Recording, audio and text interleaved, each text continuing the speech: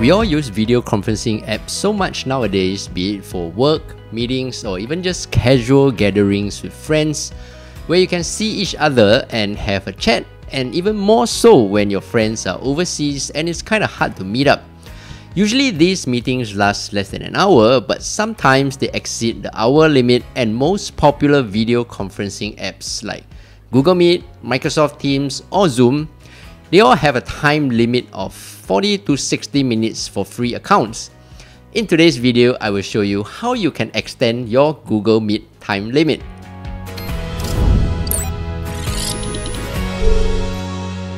On Google Meet free plans, you can host group meetings for up to 60 minutes. However, if you are on a one-on-one call, which means there's only yourself and another participant in the video call, you can have up to 24 hours for your meeting. This is especially useful for online teachers who use Google Meet to teach one-to-one classes. For example, if you are a tuition teacher or a music teacher who only teaches one student per class, Google Meet has almost no time restrictions on that. On the free account, all meeting attendees will receive an alert after 50 minutes, letting you know that the meeting is about to end. Once you hit the 60-minute mark, the meeting will automatically close. Well, with that said, the first way, of course, is to purchase a paid plan for your Google Meet account. Here's a brief overview of the pricing plans for the Google Workspace. The cheapest business starter plan costs 8 Singapore dollars a month, which is about $6 US. Thereafter, you have the Business Standard and the Business Plus, all of which gives you up to 24 hours video conferencing time limit. The only key difference between these plans for Google Meet is the number of participants allowed on a meeting. However, if you do not want to pay to extend your Google Meet time limit, here are 3 workarounds you can do to get an extended time limit for free.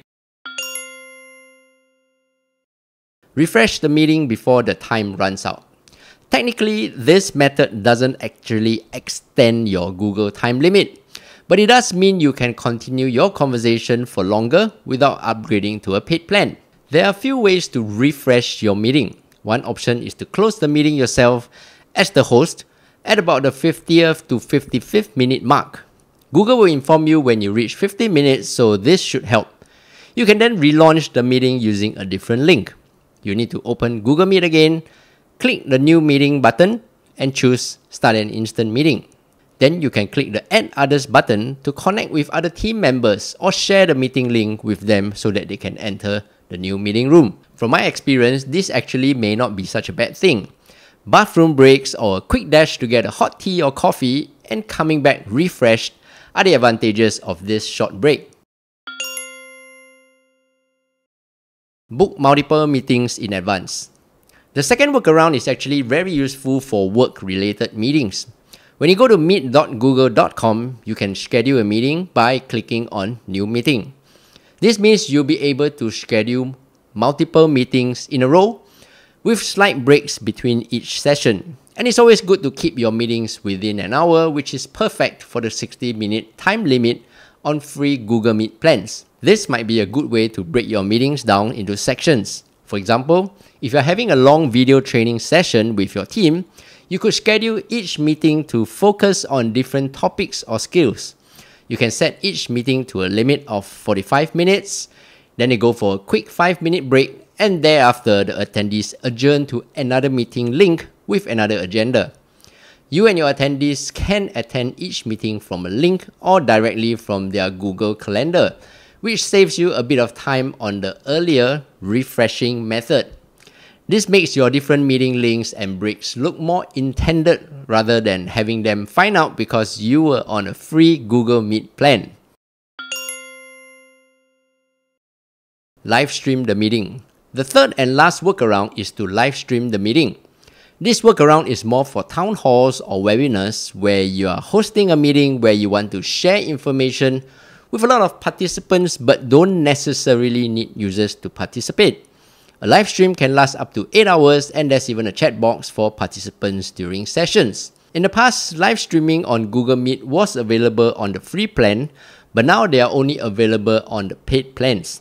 However, your option is to use YouTube, which is owned by Google. So live streaming your meeting on YouTube is a great way to reach out to watch-only participants, with an option for people to ask questions via the chat box on YouTube. So there you have it. 3 workarounds for extending your Google Meet time limit on the free plan, or simply upgrade to a paid account for meetings up to 24 hours. However, with that said, if you don't want to upgrade to a paid version of Google Workspace, and the idea of refreshing your meeting, live streaming, or creating multiple sessions in advance doesn't appeal to you, the best strategy is better planning. Ultimately, most meetings don't need to last longer than 60 minutes in the first place, particularly if you have a well-structured agenda in place. Ensure you send any necessary documents and data to your attendees in advance so they can prepare.